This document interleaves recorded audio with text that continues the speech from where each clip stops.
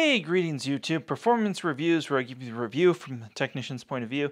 Today we're going to do a retrospective review on the Hoover WindTunnel Bagless. Now this was not the first bagless vacuum, or not even the first dual chamber that Hoover made. The first dual chamber was actually based on the Hoover Elite. Man, was that a bad machine. Anyways, so this is basically a Hoover Tempo converted to be bagless, more or less.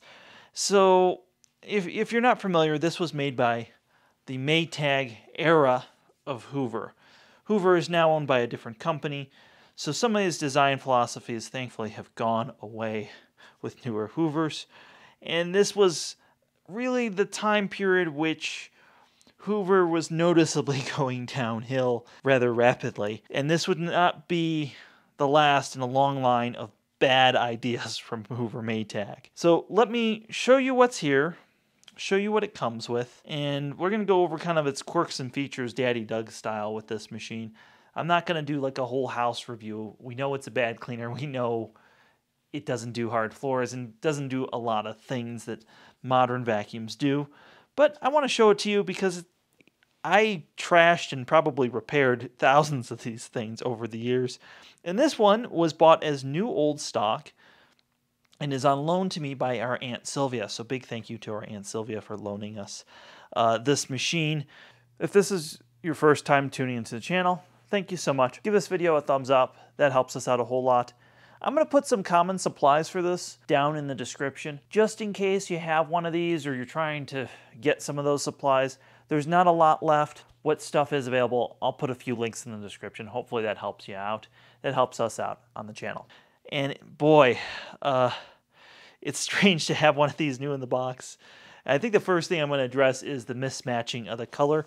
That is period correct, that they would mismatch some of the parts. They thought it looked good, and some of these parts, they just kind of put whichever one on there was being molded at the time. That sound just gives you an idea of what we're talking about. So the other part that's often mismatched, not on this particular cleaner, but sometimes these are blue or clear or these are off. That's not because they've been replaced. That's just because of how they did it. Again, this is a very original machine. Came with a handheld turbo. Really never had enough suction to make that work at our particular high altitude over here. Dusting brush, upholstery tool. And that's what was up there.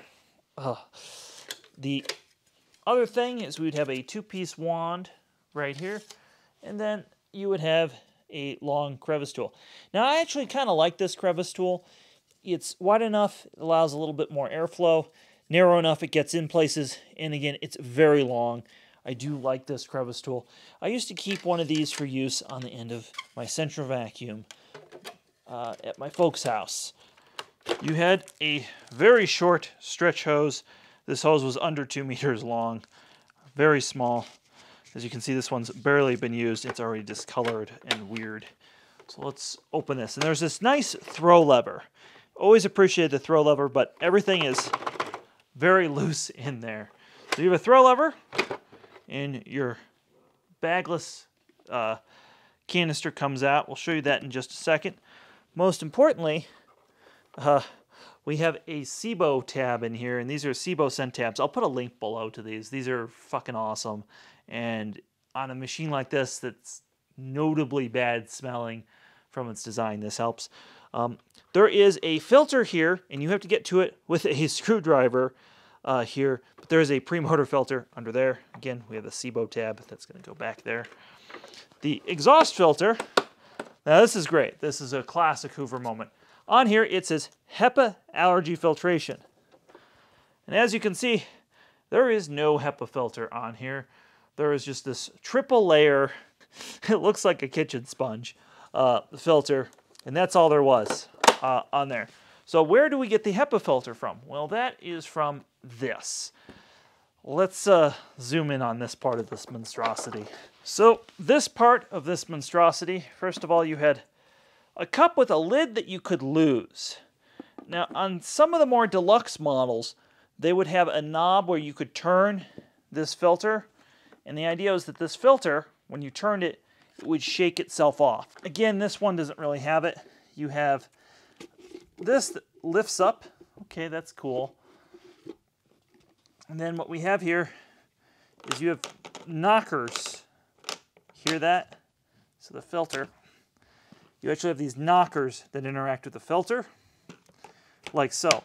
Now this filter was made out of like this Teflon infused paper. This filter actually rinses and comes clean really well with a lot of use. So even though it plugged up very fast, it was very easy to come clean for whatever reason. These only needed replacing about every 6 months or so, which was, again, at the time of bagless vacuums where we had Eurekas that needed new filters pretty much every time you used it. This was kind of an advancement in terms of technology. You have your screen here, and again, there's no cyclone in here. There is no cyclonic technology. Later versions of this would have all sorts of gimmicks and things to help clean this filter, and they would go so far as to putting a self-cleaning filter with a motor in one of their vacuums. Again, very bad ideas from Hoover. All right, I have to apologize. This one is a little warped right here, and that's from sitting in the Waco sun. This was kept in a non-temperature controlled warehouse in Texas for 20 years. So I think the next thing we're going to show is you have this gasket, this big gasket, and this is normally gets dirty. It just leaks dirt everywhere, and you see that this has only been used a handful of times in my presence. I was here when it was taken out of the box. Should have filmed it. Anyways, it's quite bad. The lever for the height adjustment is decent.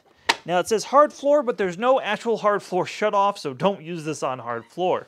Now on the bottom side of this machine, you're going to see a newer TTI style brush roller. And that's because this machine was sitting in a warehouse for so long that the brush roller had gotten destroyed. Now I'm going to try and insert some footage here from a different vacuum, but basically this was made at the time when Hoover used open bearings, which meant about once a year the bearings needed new grease, sometimes 6 months with heavy use. Anybody who's had a Hoover convertible or any of the old Hoover products is well aware of the bearing situation in the brush roller. So this has a newer style brush roller, and again, you can still get these. These are made by CWP, contracted for TTI, who now owns Hoover. So when we do a pickup test, keep in mind this has a better brush roller in it than what this would have left the factory with. I guess the other thing is you have this manual height adjustment that's spring-loaded. We have the nomenclature, and this is a 5758-900. 12 amps, and then this one was assembled in Mexico, so Rancho El Mexico. The other thing I think that's interesting from Hoovers from this period is not only do they have the serial number, which this one is 0604, in case anybody's wondering, but this also has the UPC on the bottom. And the reason the UPC was put on the bottom of these is at box stores, what would happen is they would sell their last one in the box, and they would need to sell the floor model, and nobody would know what it was. So they started putting UPCs on all of them. Little interesting fact there. Now, for some reason, this was put onto the machine, and this comes off, and they get brittle, but this goes into the suction path of the machine. So if for some reason something were to get stuck in here, I guess you could get to it. You also get to some of the wiring as well. And it's not easy to get to. You have to pry it off just right with a screwdriver. And then just, like I said, it's just going to go back like so. So it's not easy to get to. It didn't sound good, but it's actually all right. So there's that. I guess another thing that's interesting is that the lower cord hook is the same as the upper cord hook. It just doesn't swivel. All right, we've switched to the studio microphone, so you're going to hear the real sound of the machine. Please excuse the high noise floor. It is summer, so the swamp cooler is running, and it is quite loud. You can hear kind of a humming in the background. That's what you're hearing. So I've put down some fine sand, some breakfast cereal, and some fresh animal hair. Let's see how it does in terms of picking this up.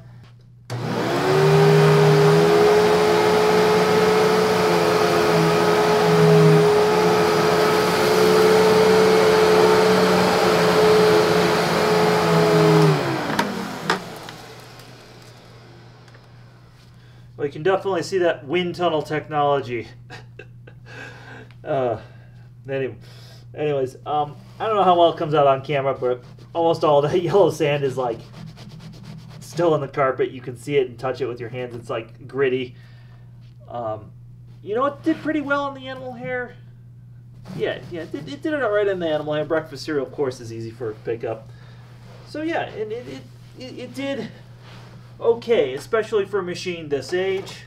Now, if I take the bin off, you can see some of the fine sand. And I guess this is going to be kind of the fun part of this one. So I want to show you what happened. This is a prime example. So you can see that the pet hair stuck right here. And these would come in and they'd be covered completely in animal hair, even when they're empty. So you can see it picked up a lot of that fine sand, breakfast cereal, and then of course there's stuff in this filter, but I don't want to mess with that.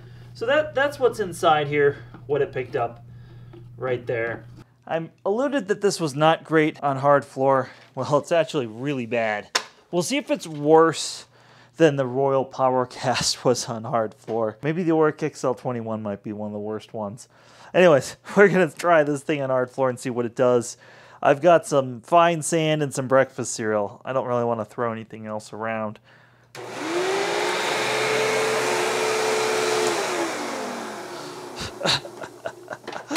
All right, I'm not going to even go a full pass on that. That did exactly what I thought I was going to do. And hit through, oh my gosh, just like everything out the back side of the machine. Like breakfast cereal and all, like everything's just like behind the machine now. I mean, I got, all right. So that's why you don't use a machine with a rotating brush on hard floor. And if you do, it better have a fucking squeegee.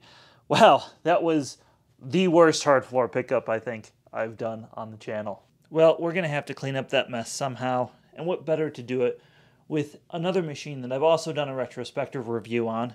And I'll link that above. But an Electrolux, which was also available at the same time period this Hoover was. Well, that's a wind tunnel twin chamber style of machine. These came in a variety of colors, and I'm sure a lot of my audience has fond memories of these as children. I have fond memories of trashing these at the vacuum repair shop.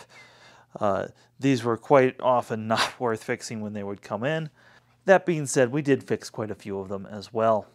So I hope you have enjoyed this look at this machine. It's certainly kind of weird here, like 20 years later, seeing this not trashed and kind of new in better condition than I've ever personally seen one. Like I said, at the repair shop, they would come in pretty clapped, or at least very dirty and well used. So seeing one in this condition is just kind of cool. Again, big thank you to our Aunt Sylvia for lending this to the channel for us to take a look at. If you like these sort of retrospective reviews, please leave a comment, give this video a thumbs up. That helps us out a whole lot. And share this on like Vacuum Land or Reddit or wherever you like discussing vacuum cleaners. That being said, if you like discussing vacuum cleaners, check out the links below. We have a vacuum cleaner Discord where we talk vacuum cleaners all day long. And if you really like what we're doing, check out our Patreon where we have some exclusive content. Have yourself a wonderful day.